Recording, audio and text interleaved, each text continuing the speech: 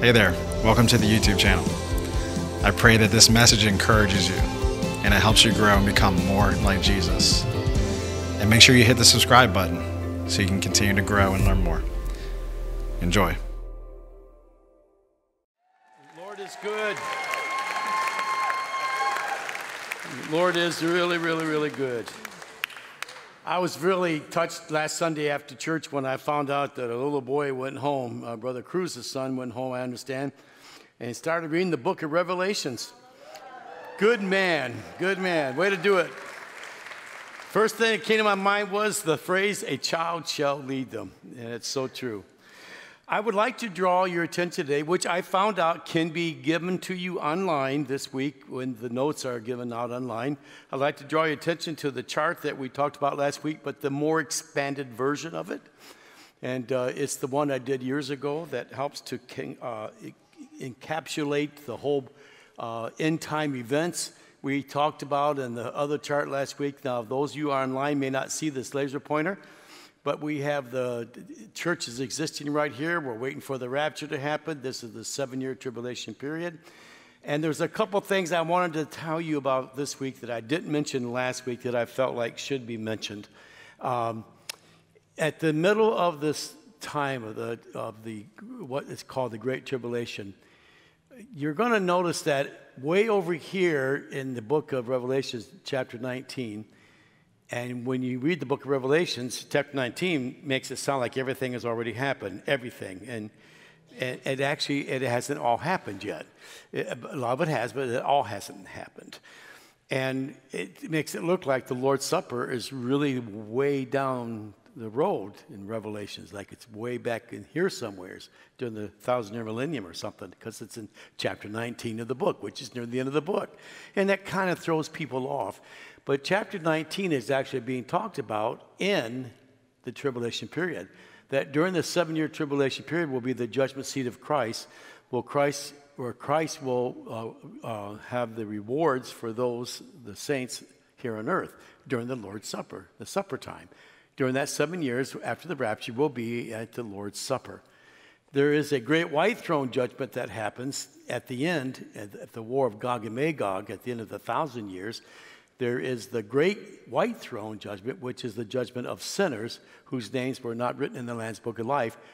They and Satan will be cast into the bottomless pit forever and ever and ever.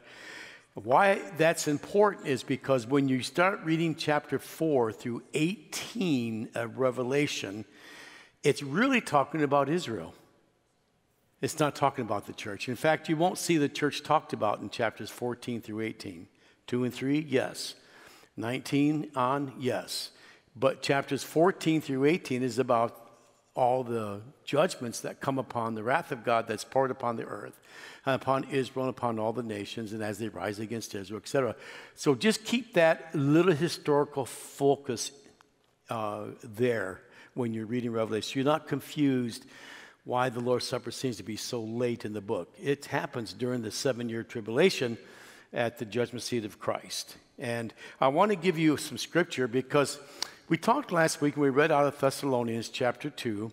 We read out of there that those that reject the truth will fall for the lies of Antichrist.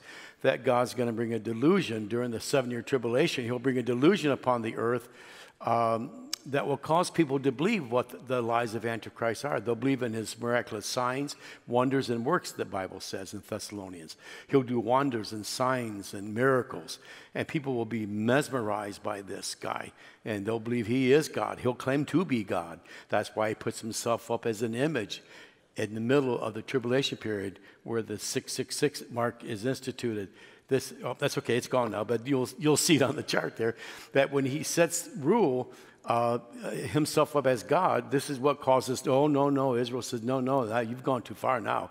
And there starts the sun destruction and the unrest that will occur, and then the war of Armageddon, etc., the coming of Christ to judge and to overpower the enemy that's about to push Israel into the Mediterranean Sea, about to do away with her, but he comes and defends her and protects her and pulls her through that tribulation period in order to go into the 1,000-year millennial. That's a lot said in a short amount of time that we spent 1.5 years teaching on Sunday nights. So you can imagine that if you take this chart and you take it home and open it up and online, study those scriptures, study them closely. I've had this thing reviewed by other colleagues, and they put their stamp of approval on it. A lot of work went into that, and it will help put it all together in one picture for you to study. Amen. But let me read this to you from Revelation 13. It also forced all people. Now, this is in the middle of the tribulation where the 666, where the mark of the beast takes place. It also forced all people, great and small, rich and poor, free and slave, to receive a mark on their right hands or their foreheads. This is the middle of the tribulation. So that they could not buy or sell unless they had the mark, which is the name of the beast or the number of its name. This calls for wisdom. Let the person who has insight calculate the number of the beast, for it is a number of man. The number is 666. Why, again, is this important? Should you be left behind because you reject to accept Jesus as your Lord and Savior today or any time in the future before he comes, then you will be offered the mark of the beast. If you take it, you're doomed forever. You cannot reverse it. Here's the challenge. He said those that reject the truth, now those who reject the truth then during the tribulation, will believe the lies of Antichrist. So to say that you think you got a second chance when you know the truth today, don't count on that second chance, because you will believe the lies of Antichrist in that day. Jesus said, taught us in Thessalonians. Be very, very, very careful that you don't walk out of here today without knowing the Lord Jesus Christ is your personal Savior.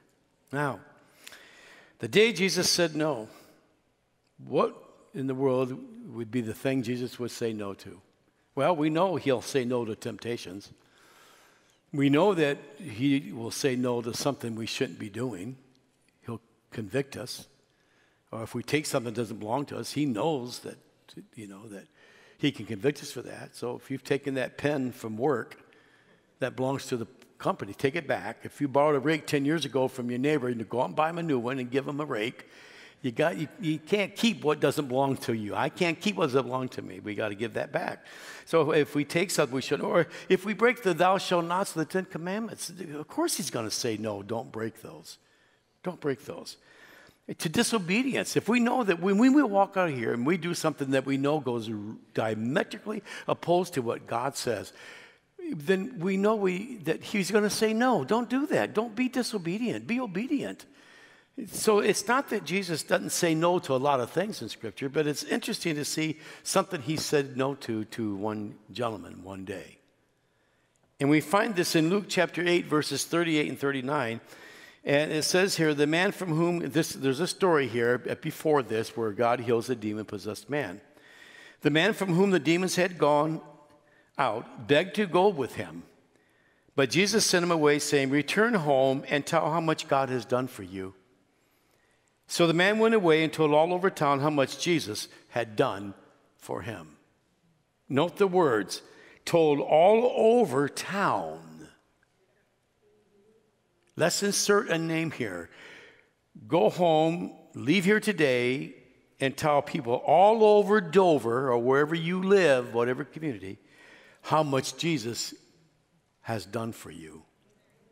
That's exactly what Jesus is telling this man to do. So I want to talk about another list today. Last week we talked about the list of those things that the enemy would love to have us so enmeshed with that they keep us off track. Remember that list? He wants us tired, bored, sickly, busy, scared, overwhelmed, distracted, discouraged, defeated, hurting, worried, nervous, in denial, self-absorbed, and on can go the list. Now, understand something. We're not poo-pooing that. We're not saying something. We're simply saying, if that's how you're feeling today, there's an answer to that right around this altar after church. There's an answer to this right now where you're sitting. You can call on the Lord and say, Lord, I am hurting. Lord, I am nervous. Lord, I am scared. Lord, I am defeated. Lord, I am discouraged today. I call on you. There's an answer to that. It's the internal things that God wants to do in our lives to help us to get through those kinds of things in our lives. God wants us to get through those things because the enemy knows if he can keep us in that state, he'll keep us away from the things of God. God knows that if Satan keeps us in that state, it'll keep us away from things of him. He knows that. God doesn't want us to be there. He wants us to be healed. He wants us to have the victory. He does. He wants us to have the victory. But then there's that external list that we have to deal with every day of our lives that can compound the whole issue.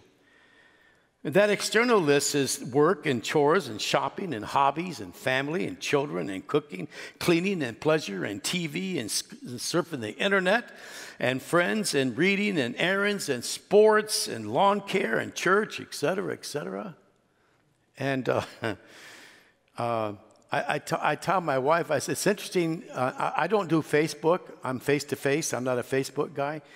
And when I look at it, when I hear things on Facebook, I think, do people have anything else to do in life but sit on the Facebook all day? Really, really?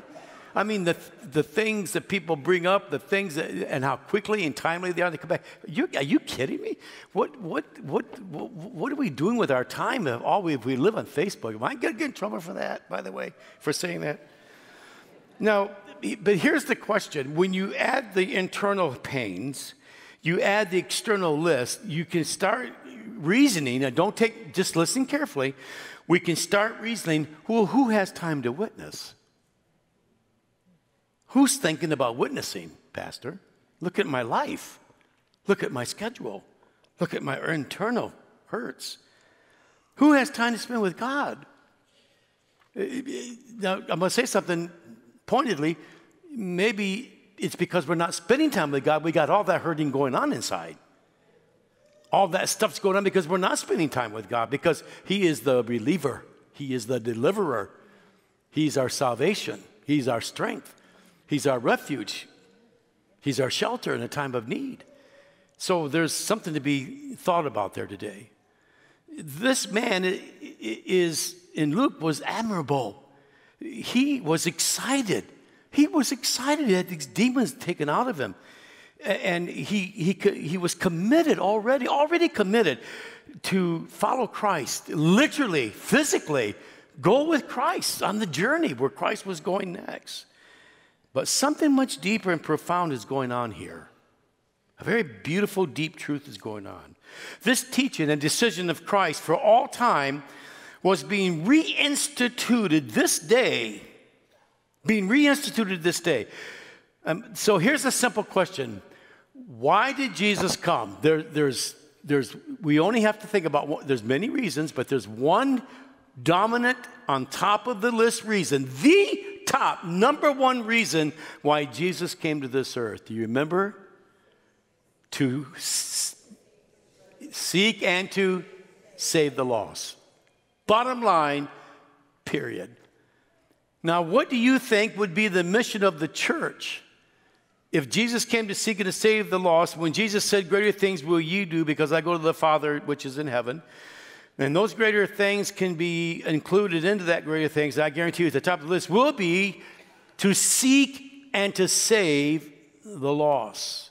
Going back into our town, going back into our neighborhood, going back into our community. I pray over our neighborhood every day. One of our goals, my wife and I, is to see more and more families saved in our neighborhood. And they're starting to there are some, we got more and more people coming to Calvary in our neighborhood. We're going for a percentage here, a high percentage, trying to get as many neighbors as we can into church and know the Lord. And we pray over neighbors. We pray that God will save them and use us to be a light to them. And so, but He came to seek and to save the lost. This man could have said, hey, Jesus, I thought you want us to go with you. I thought you want us to follow you. I thought you wanted to, didn't you say come? Didn't you say draw near to me and abide in me and I'll abide in you? All those nice things last week we said that Jesus does want us to do. Yes, He does. But there comes a point in time when watch out. There comes a point in time when we have to leave Jesus alone and quit taking from Him and start giving Him away to somebody else. And start giving Him away to somebody else. There comes a time when it's okay He's given us permission okay, listen, Pastor Coon, thanks for spending time with me today. I do appreciate it. Thank you. Thank you for obeying the word. Thank you for desiring to soak in my presence. But Pastor, you got people out there that need me. It's okay. It's okay to go out there and leave me alone for a while. That's what he's telling this man to do. Go back to the town that you came from and tell them all over town what has happened to you. Isn't that beautiful? The day Jesus said no was a good no. In that sense, it was a good no. So what is Jesus saying? He's saying it's time for us to go back to where we came from and tell others what God has done for us. You're going to see in a moment how important that is. Tell people what God's done for you. It's an open door. You worry about the tough questions. You worry about, I'm not going to be able to answer those questions. Yeah, you will, because he'll give you the words to speak. I had talking to a person this week who told me how the Lord just literally, when she was witnessing to her dad one time, the Lord just came over her and she could not believe what she was coming out of her mouth, the scripture, and it just flowed out of her heart because she knew the Lord was speaking through her at a very challenging time with her father. Let me tell you something. God can give you the words to speak in the most appropriate time that you need them. Don't be afraid to open your mouth and let it all out, because God will give you what to say. And by the way, when you put it in, you got something to give out. But you got to take time and get it in, so you got something to give out. You will be amazed what will come out of your mouth. Don't worry if you don't know the reference. Do you know the message? And give the message, and you can get the reference later, but he'll give you the message. People get worried if you can't give the exact reference, you won't do it right. Yeah, it's okay. He'll give you the message. So remember the not so good list. God can touch that. And remember the daily list that if we're not careful, can move God right out of the picture. And move him right out of the picture if we're not careful. Because it's time to release Jesus. It's time to release Jesus. I'm going to give you the definition of release at the end of the service. It's time to release Jesus. I'll give you this much. It's time to let him go. It's a time to let him go out of your spirit. I do not believe that we are uncaring toward the lost. I don't believe this church is that way at all. You wouldn't be where you are today. No way. Jose, do I think for 1 minute, nor my wife for 1 minute do we think that you are uncaring toward the lost. Absolutely that's not. We know you do care. We know. I just believe that if we are not careful, we let too much stand in the way of getting that done. Now, let me show you the breakdown of evangelism. Amber left, I drew it out, but she put this together so nicely. I give her kudos for that. The crumbling of evangelism. What is the crumbling of evangelism? Well, it's all these things again, and there's some more on this list that wasn't in the first list I read, but these are just a few of the things that we do. And you can see that, I mean, there's nothing on here that's wrong. In fact, I got church and devotions on there, and you say, well, Pastor, how is that contrary to crumbling evangelism? If I'm going to church and if I'm having devotions, well, here's how. And it's a one simple question. What are you going to do with this church service today? What is your plan? Is it our plan to go home and go to lunch and have some family time, whatever, and watch TV and kick back, etc., relax, whatever, and get up Monday morning, go to work, and do our daily list? Well, after I have devotions with the Lord every day, when I'm having devotions, well, what do I do with my devotions? What did I do with those devotions? Were my devotions only about me, or were my devotions about what I can do with what I learned to give to somebody else, see? So the question is, what am I doing with this church service today besides just showing up and having time with the Lord, which is important? Thank you for being here. Now, what am I doing in my devotions if all I'm doing is just coming and feeding myself and building myself up, but I'm not giving it away to anybody else, see? Now, let's take a deeper look at this. I want to explain what I mean by the crumbling evangelism. I don't think we're uncaring. I think we care about the lost. We do. We had hands last Sunday we had hands first service. Go up. We prayed with them. Now, and this list, it's an okay list, but here's my deepest concern. That when we go out Monday morning to do our thing, will we think to conscientiously be aware of bringing Jesus into every one of those? In other words, if I'm doing a hobby with somebody, how can I bring Jesus into that hobby? If I'm out in pleasure, having a vacation, having fun, how can I focus on an opportunity? You see, I think that when we leave church today, we should go out with the attitude of, Lord, where's my next opportunity to bless you? Where's my next opportunity to touch a life? You know, in 1 Thessalonians 5:17, it says, pray without ceasing. Now, we all know that doesn't mean you can pray for 24 hours a day because you got to eat, you got to clean, you got to take care of children, you got to go to work, etc. But it means to be in having a conscious awareness that God's presence is always in you, always at work in you, and that we're consciously aware and that we find ourselves in that mode of prayer, etc., and being in the presence of God. Have that awareness. Well, guess what? We're supposed to have that same awareness when it comes to evangelism.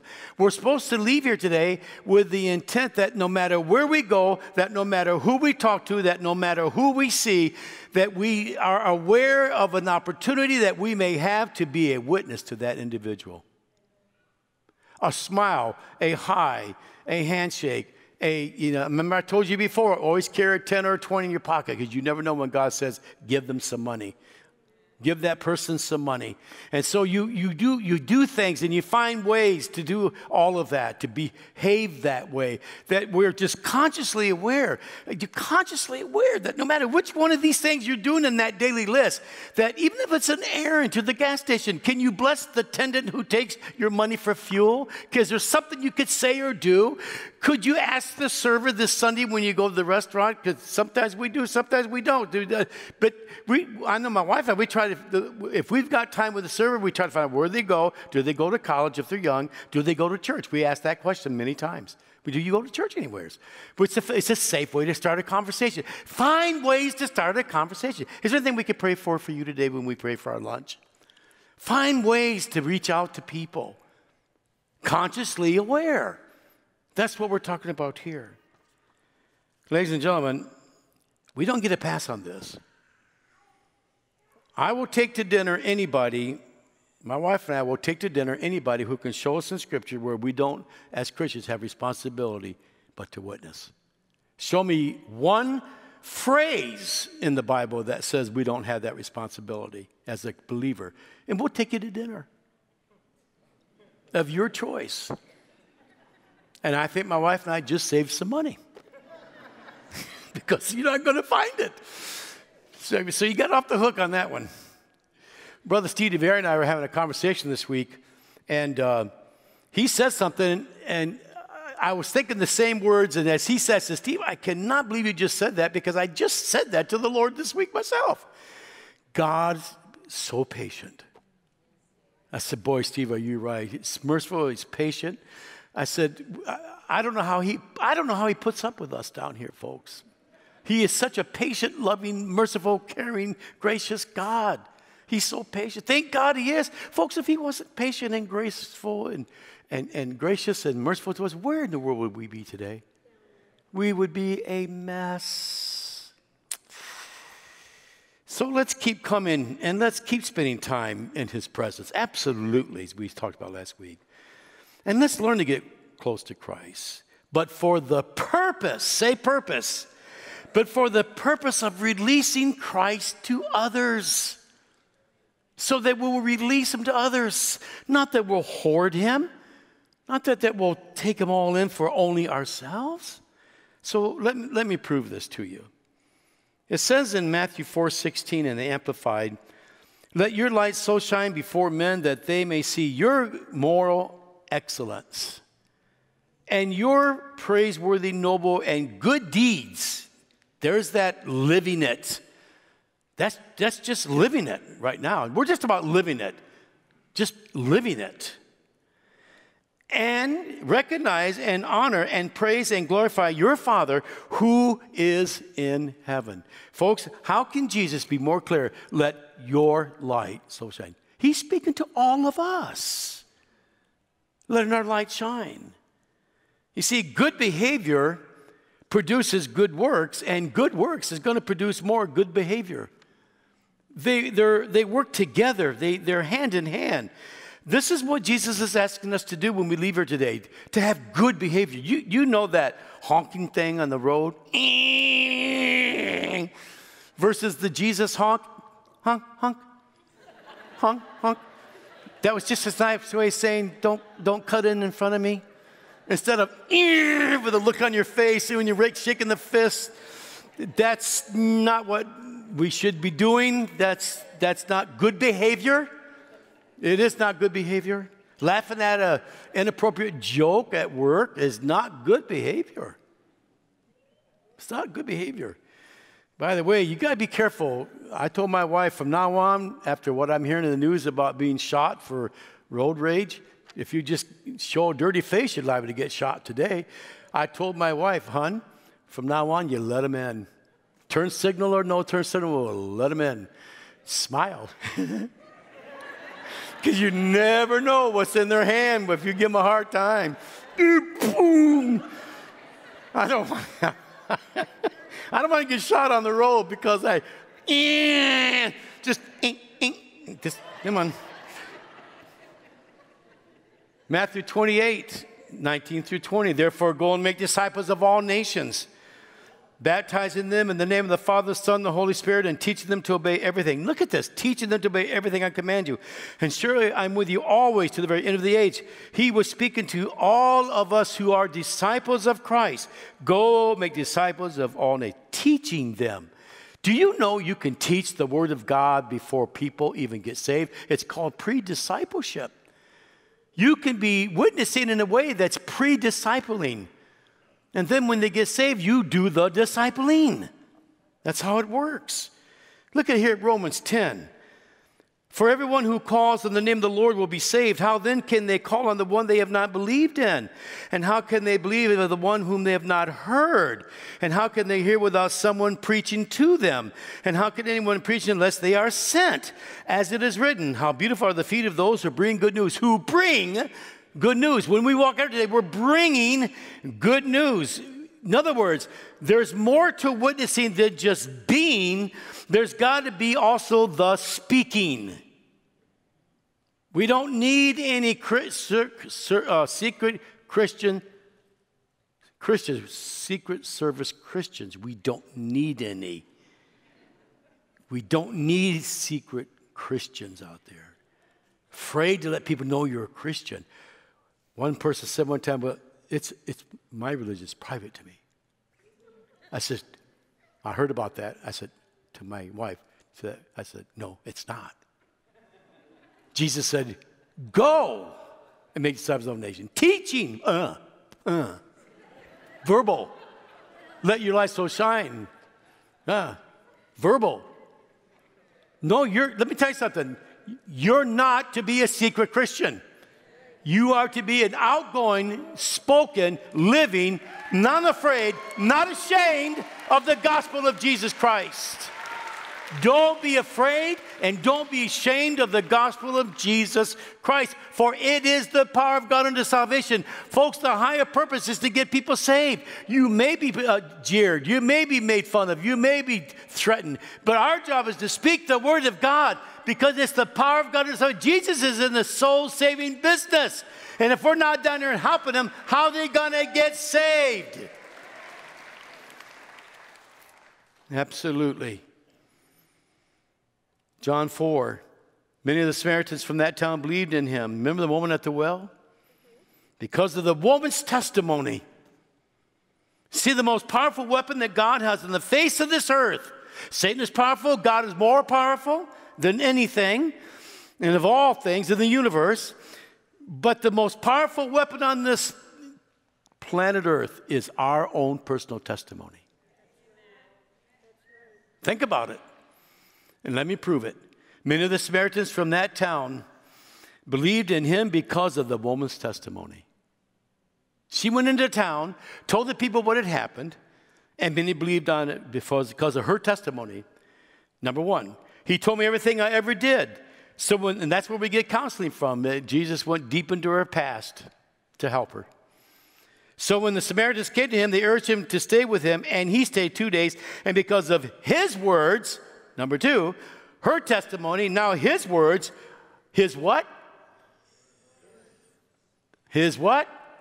Words. So you got to go out today. You can't just be a secret Christian. You got to go out today and be an obvious Christian. And you got to go out and speak the message. Speak the name of Jesus. Speak the testimony that God has given you.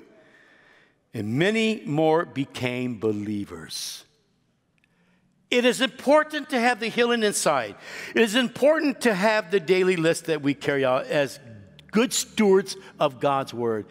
But it is also important to take Jesus with you in all of those avenues of that daily list. And look for ways and opportunities to let your light shine.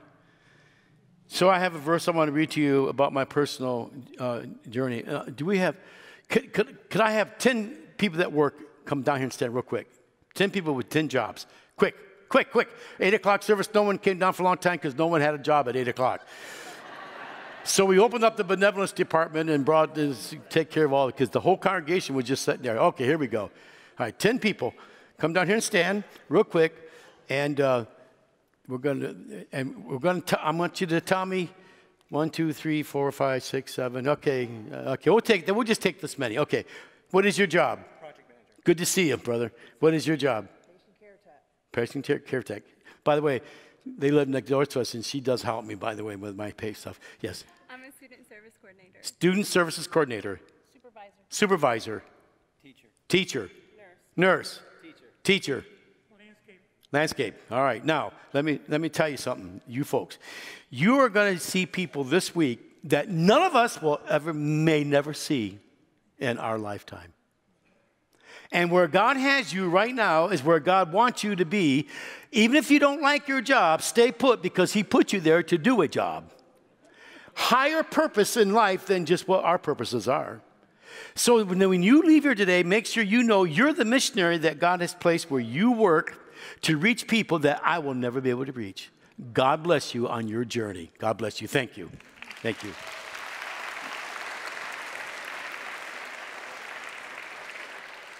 Now, if you really hate your job that much, talk to the Lord about a new one. But until then, recalculate why God has you where he has you. So listen to this verse.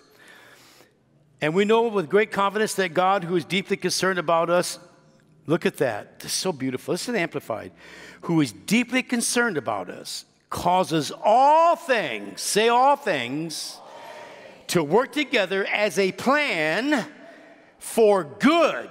For those who love God, to those who are called according to his plan and purpose. Now, I was stunned a couple years ago when I found out that my kidneys were failing so bad that I had to enter into dialysis. So we went on a journey to find out what in the world happened. The doctor said your diabetes was perfect. It wasn't you. It was perfect. I've been doing good. My A1C had been under 7 for a long time, several years. And so the two professionals went to work to find out what in the world happened to me. Come to find out, it was 2 medications I was taking. One of them was a leave. So I want to encourage you that if you take a leave, make sure you get your blood work done. That was my bad. I didn't know it was hurting me. So into dialysis I go. And God didn't give me a bad kidney. But God is using my experience as an opportunity to release Jesus. I am so convinced that God has put me where he wants me because I am now what I call a spiritual medical missionary. That's what I am. I found that they're taking care of me physically there, but I'm taking care of them spiritually. It's so funny because most dialysis patients in there are like this. And when my eyes are closed, seriously, this is a testimony. It's not braggadocious. This is a testimony. I'm praying. I spend a lot of time praying there. They think I'm probably sleeping. They'll come up to me, Mr. Coon or Pastor Coon, and they don't know I'm praying. And so my eyes are closed. Sometimes I fall asleep because I'm relaxing, but most of the time I'm praying or doing something. I wrote a whole sermon one day in dialysis. Wrote it up. So I call myself a spiritual medical missionary, and I want to start off today by telling you something that God has given me this new assignment. This is His plan and purpose in my life right now. Among other things I'm doing for the church behind the scenes. I'm staying very busy. But I'm telling you right now, God has given me an opportunity. I believe that this is part of God's plan and purpose for my life, is to reach out and touch these people. First of all, I want to say thank you to all the nurses and staff at this place. They are a class act. They are servants of the Lord. I'm telling you, they are servants of the Lord. I don't know if they all know how servants of the Lord they are, but they are a class act. I feel so cared for in this place. Kudos, nurses. And God has helped me to have a burden. I carry a heavy burden for them. I pray for the nurses. I pray for the clients. I tell the clients I'm praying for them. They say, thank you. I had a nurse. I walked out yesterday from Dallas, and the nurse said, Pastor, pray for me. I said, you got it. And I already have. I prayed for her a couple of times now. There's a reason she asked me that. And so we have Christian nurses there. One of the ladies that sits beside me getting her dialysis has been in our church since 1988, Eva. I heard her witnessing to somebody one day. I said, yes, Eva, way to go, girl. You know what? You just let your light shine. You just be who you are. There's a nurse there. I got to tell you this story. I hope I don't get in trouble mentioning his name. I don't think so. Pat Barnes, you're here today. He's a friend of yours. You worked with him for years, and Ken General Kyle, and you worked with him for years. He brought your name up to me. And Kyle was going for his practitioner nurse's degree, and he got it, by the way, Pat. And he's getting ready to leave our establishment. He's going downstate. So there's Kyle, and he said to me, I said, Pastor, make sure you pray for me, man. I'm taking my test. He kept saying, pray for me. I said, I will. So I go in after he's taken this test. I did pray for him the day before, too. I prayed for him. This was going on for three weeks. I was praying for him. And he said this. He said, and this he did this out loud. This is cool. He said this out loud. He said, Pastor, now everybody in the room is hearing this. Pastor, I said, Jesus, please hear Pastor's prayer. Please hear Pastor's prayer before he went in to take his test on Wednesday morning.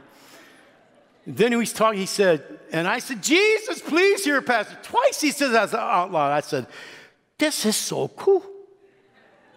You're getting advertised, and it's not even coming from me. It's coming from the nurse. He's advertising Jesus in the dialysis center out loud for everybody to hear. Jesus, you're so cool. How you can take others to spread your goodness. So, anyways, he passed his test, and he thanked me. Shook my hand the last day he'd be there, gave me his phone number, said, you call me anytime. I've been asked about what I preach on. I've had people say I'm going to visit the church. I've had people say, Pastor, he needs counseling. Pastor, she needs counseling. So I'm going to be getting some more counseling, it sounds like, sweetie pie. But let me tell you why I'm telling all this to you, and I'm going to close. I'm just being Christian. That's all I'm being. I'm not being obnoxious. I'm not being, hey, Pastor Ken, look out.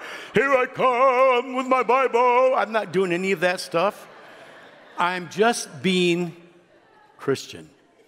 I'm just being who I am. They're coming to me. I don't have to do a lot of going to them. I live by the following. When your nonverbal testimony is wholesome, then your verbal testimony is convincing. So when I leave here and I live the way I'm supposed to live, I'm not perfect. I have to improve like you do. But when I leave here and I work hard at being wholesome, I know that when I say something, it will be more convincing because I got the proof in the pudding to back up what I'm saying. That's why when you come to church, you got to do something with it when you leave. That's why when you get up from devotions, you got to do something with them for the kingdom. And Proverbs 11:30 says, the fruit of consistency, of the consistently, that's a key word, isn't it? The fruit of the consistently righteous is a tree of life, and he who is wise captures and wins souls for God. He gathers them for eternity. You want to be wise? Go out and win souls. So let me give you some takeaways. God needs your wholeness. Keep getting close to God for the purpose of releasing Christ. God needs your example. So there's getting in Christ intimately. Then he needs my example by good deeds and physical testimony. Then number 3, when we do God needs our voice now to come out, the testimony. And when we do our part, God does what only he can do. You know what we're doing when we do all that? We're releasing Jesus. So here's the definition of release. A discharge from an obligation or responsibility. Go out, discharge, release our responsibility, what we've been called to do, to seek and to save the lost. And everyone said, amen. Let's bow our heads. At this time, we'd like to know if there's anybody here that would like to make it a point today to either get back closer to God and or accept Christ as your Savior. And we'd like to have you just raise your hand. We're not going to embarrass you. We're not going to put you on the spot. Just by an upraised hand, we know to have a special prayer for you today. Is there anybody that holds your hand up really high so we can see it in the service today? Thank you. Thank you. You may put it down now. Thank you. Anybody else? All right. We're going to pray for these hands that have gone up, and also I'm going to put into this prayer combined with those that want to get back close to God, because you know that it's been sloppy. We call it sloppy agape. Agape is God's love, and we get sloppy sometimes with God's love, and we kind of get distracted so much on that list we read that we're not thinking about God like we should. We're not even getting to God with our devotions. Do you notice on that list I left devotions off because one of the reasons I left it off was to make a point, and there's that so many people today do not take time with God. They tell me, they admit it to me over and over and over and over and over again. What I think is one of the most important things a Christian can do is spend time with God is the one thing they're not doing, because they're too busy and they're letting the troubles of this world overwhelm them. Jesus can take care of all of that today. So we're going to pray a double prayer that way today. So those of you that raised my hand, those of you online that have listened in, ready to receive the Lord, get close to God, pray with me. Dear Jesus, I come to you. I acknowledge my need for you today. I ask you, Jesus, to forgive me of my sins. I invite you by faith into my heart to come and to live. I want to know you, and I want to be ready when you come. And Jesus, today, for those of you that are praying for a renewal, Lord, I renew my heart to you today. I know I've been sloppy. I know I've been distant. But Lord, I'm going to come back. I'm going to come closer to you. And I want to be closer to you, so that I might know you better, first of all. Second of all, I want to make sure I'm ready. So Jesus, I renew my heart to you. So I thank you, Lord, for touching these folks today who've raised their hands, who have prayed this prayer to you online and in this service. And we give you glory, praise, and honor. And everyone prayed in Jesus' name. Amen. God bless you. We love you. Thank you for the privilege.